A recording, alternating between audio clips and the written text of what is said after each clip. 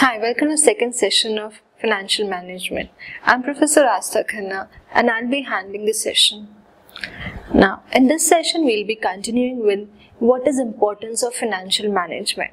But till now, we have seen what is finance all about, what is financial management, and what are the various finance functions. In this session, our main objective will be to cover the importance of financial management. We'll be dividing the session into 3 topics. So by the end of this session, you should be able to explain the relationship of finance with other disciplines, list the various goals of finance, and list the various functions of finance manager. We'll cover the topic one by one and we'll go deep into the financial management and see what it actually is all about.